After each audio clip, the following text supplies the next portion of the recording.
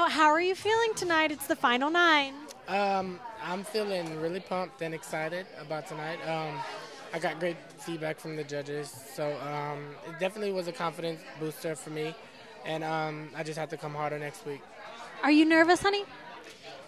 Yeah, I'm very nervous every kind of elimination, so, because it's crazy, you never know what's going to happen or who's going to go home, and so, I don't know, I guess we're just waiting for tomorrow to come around. Who would you love to collaborate with? What artist? Mariah Carey. and I've said that every time someone asks me. She's, like, undescribable, so.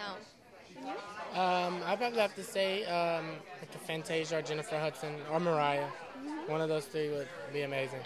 Now, which judge's opinion do you value the most? Probably all of theirs. I mean, I can't really pick a favorite or because they're all on one accord. So it's just something you can't pick from great. Even if one gives you good feedback or if another gives you bad, I mean, these are 3 of the biggest people in entertainment. So you have to take it. And what is it called? Constructive criticism?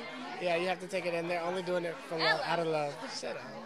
Do you value one judge's opinion over the other? No, I mean, they're all so successful in what they do, so they know what they're talking about. And, I mean, like Randy said, and Josh, is constructive criticism, and it's all to help, and they're doing it out of love. So, I mean, I take in everything that all 3 of them say.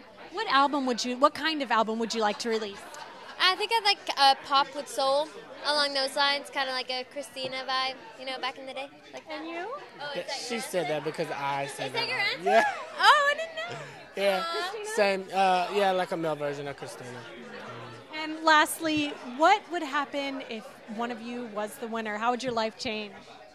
I pretty much think our lives have changed already, like really drastically.